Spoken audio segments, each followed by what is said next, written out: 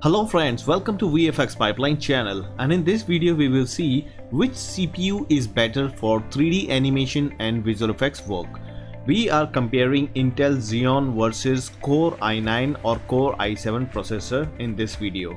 And in this video we will see what are their hardware specification, what kind of work you can do with these CPUs, and which one is better for you. So all these questions answers you will find in this video. So let's start. So first thing is, both CPUs are actually very good CPU. I'm not saying that it's not a question of what is right or what is wrong. These both are good, but they both are made for a specific reason. And remember, CPU is one of the most expensive component or part in your computer. So that's why you should pick this CPU based on your need, what kind of work that you are going to do. Let's just see one by one, and then we will get the idea about what these processors or CPUs are servicing us. Okay, so now first thing is, let's just go with Xeon. And Xeon is one of the costly processor, and compared to Core, they are considered as a budget processors. Xeon processors basically used for servers, so that's why it's a server grade CPU. And Core i9 or Core i7 processors are consumer grade CPU. So you can find in most of the laptops, desktops, they are come with Core i9, and most of the servers, blade, rack server, they are come with the Xeon processor. Xeon processors support for ECC RAM, which is error correcting code RAM, where Core i9 processor don't support ECC RAM. And if you are doing some mission critical stuff, more financial data analysis, and these kind of things are actually good, and with this you actually get less crashes also. So with that, ECC RAM is much better for this purpose. But this is also very expensive RAM. So let's say if you put Xeon processor and you put RAM inside your motherboard, then after some time, if you want to change or if you want to buy a new stick, then definitely it will be expensive compared to a non-ECC memory, which is cheap. Okay, Xeon processor basically comes with more core compared to Core processors having actually less cores. Okay, so this thing also keep in mind. If you want to do some multi-core processing work, then definitely Xeon is the one. And next, in our next slide, we will see what are these multi-core things. And if you are just using a single threaded application, single core application, then Core i9 is really good. Intel Xeon processors basically comes with a lower frequency, the base clock speed, and that is basically whenever you see the processor, they come with like 2.5 gigahertz or 3.5 gigahertz, whatever. So this is the base clock for these kind of CPUs are basically low compared to Core, which is base clock speed is very high. Okay, Xeon processors support more RAM compared to the Core processor. For example, in Xeon you can go up to 128 and beyond 128 GB of RAM, but there in Core you most of the time you are limited with 32 GB or maybe 64 GB. So that's what you should actually check the RAM limit before you buy a new processor for your computer. Xeon processors actually have less data corruption and system crash compared to Core processor, which is actually having more data corruptions and system crashes. Xeon processor basically built for workstation and servers that are made for run 24/7. So that means if you have a server, for example file server, FTP server, or whatever server that you have, they are actually constantly running. But Core processors are built for home users and gamers, so they are not made for running 24/7. So that thing also keep in your mind. You cannot overclock Xeon processor, but you can overclock Core processors. That is the one of the thing that you can go beyond the clock speed, which is actually mentioned in the Core processor. So for example, if this Core processor base speed is basically, let's say 3.5 gigahertz, then you can actually overclock and go up to 4 gigahertz, but only for certain amount of time. If you constantly higher that speed, constantly overclock, then there is a chance to actually mess around with this processor. So it's only not suggested most of the time to do the overclocking. But sometime if you want to go do some specific task, which is actually for that you need higher speed, that you can overclock the core processors, which you cannot do in Xeon. Xeon basically comes with higher L3 caches, which is very good, very fast cache, which is comes with the processor, and it speed up a lot of your CPU intensive task. But if the core i9 processor, they are actually having the less lower L3 cache. With Xeon you can perform heavy tasks constantly, so without stopping or interrupting, you can actually constantly do the heavy task. But in core you can only perform the speedy task, which with the task which require more speed, that you can do in with the core. In Xeon you can run more tasks in parallel. There, if you have like for example, let's say if you are using Maya, Houdini, Nuke, all are you can run parallelly together. And not even this, even some of the software which having that parallel capability, that you can actually take the advantage inside Xeon. But in core processors they actually run the specific task faster, so that's the key difference.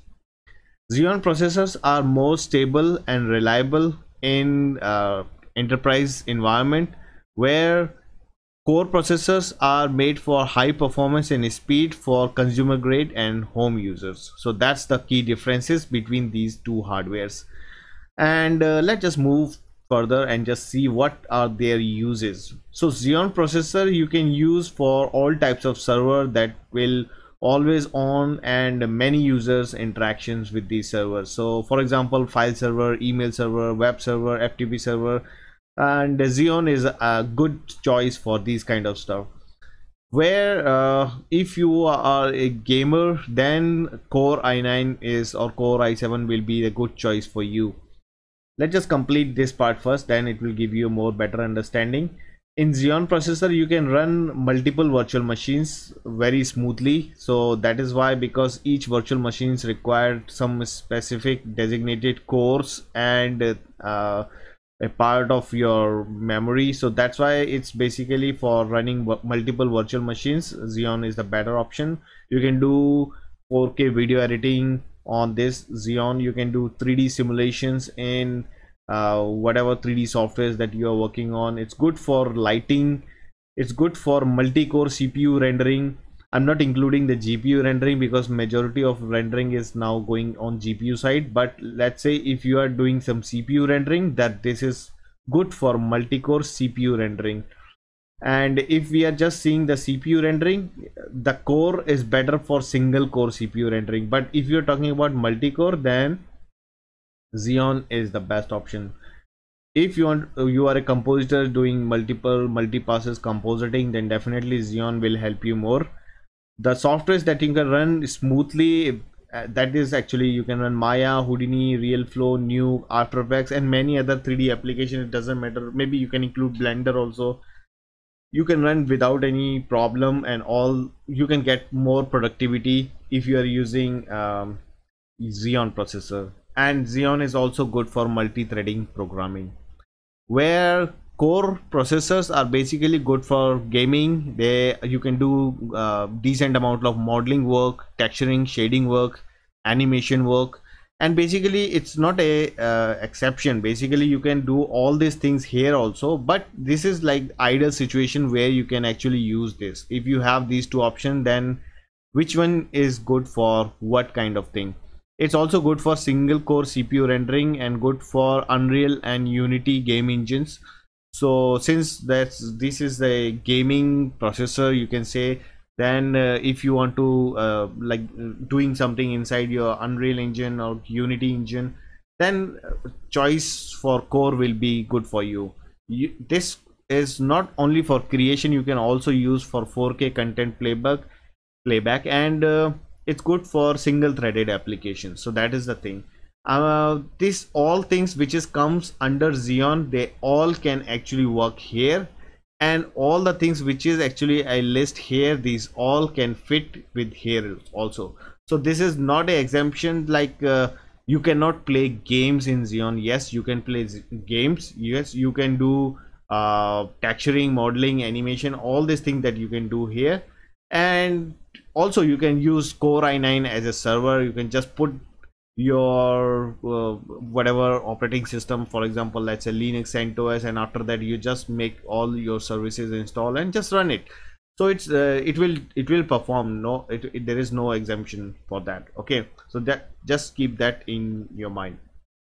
Now one thing I want to make like just to give you more better understanding about these two processors. Basically, if you are looking for a speed, and if you want to seriously, speed is your main priority compared to the stability or reliability, then you can go with Core i9. Whereas if you are not concerned about the speed but you want a reliable or a stable PC, then you can go with Xeon. You can compare these two processors, like if I give you a vehicle example, this is your sedan car and this is your truck, which is a like a container truck. Okay, so sedan car, you can actually go from one place to another place by sedan car, no problem, but only 4 people can sit in that sedan car. And you can actually just run I mean, if you are driving your car, you can just drive up to few hours, and after that you have to take a break because your car is not made for running like 12 hours, so it will be heat up, so you need to take a rest and then you start, right? So this is your sedan car.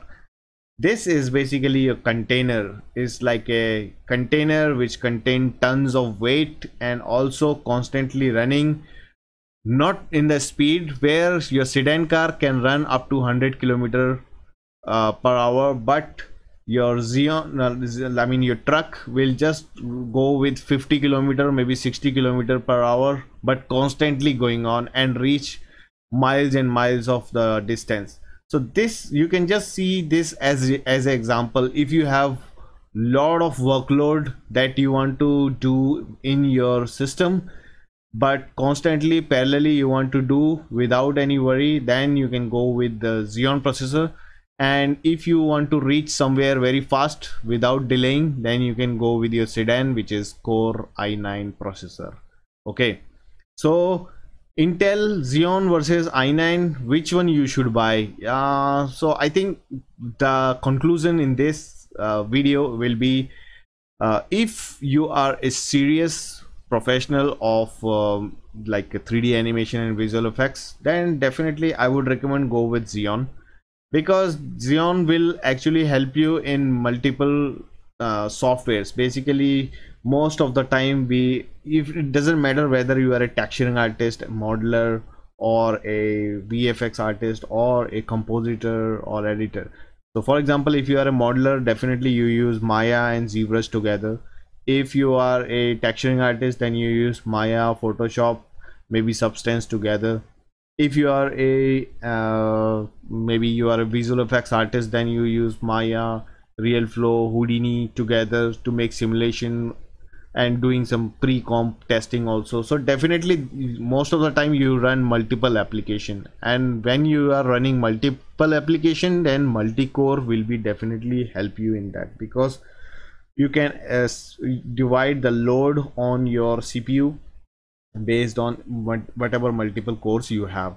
But if you are a gamer or a, I mean, even for a 3D artist, definitely the core processor is also very good, there is no issue.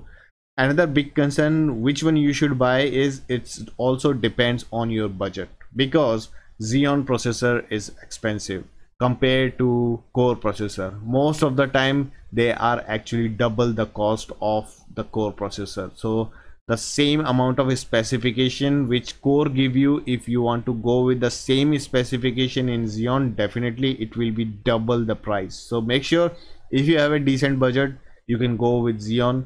Otherwise you can stick with Core i9 or Core i7. These are also very good processors and can do all the things which you required for your work or your demo reel. So guys, there is one another tip which I want to give you here is like it's like just a news. I recently purchased ZBook 17 G6 and it's in on the way. It will take another 2 weeks to arrive to my home. So I'm just waiting for my ZBook mobile workstation to reach my place, and after that I'm going to make a pure unboxing for you guys. And to watch that, please subscribe to this YouTube channel. And just to give you one more understanding, this HP laptops come with Xeon processor, so I will give you more real practical examples of how Xeon is better for 3D animation and visual effects. So that's it guys, I will see you in my next videos where I will come up with some more tips for you. So goodbye.